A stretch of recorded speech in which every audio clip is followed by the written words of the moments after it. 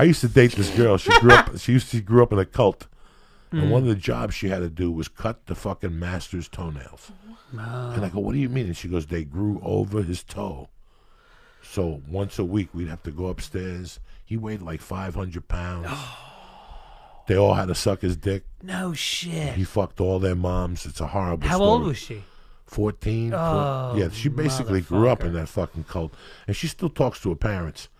I would fucking chip in with my brothers and have them hit by a truck. Yeah, right. You know what I'm saying? You dirty motherfuckers. You want to be freaks and move into a cult, do it on your own time. Leave me with my aunt right. who goes to church on Sundays. You know, you're going to take me with you to some fat fuck's house. Yeah. Who's going to fuck us all in the ass. Clipping toenails. And the father's sleeping at night while everybody's getting fucked, including his wife. Because they had 7 kids, but 3 of them belonged to the cult leader. Oh, no shit. But they took them with them and sold them as their own. And when you see the whole family together. Sold them? Like, you know, they sold them the story that they were sold parents. You're crazy. We're your dad. So 4 kids have a lot of teeth.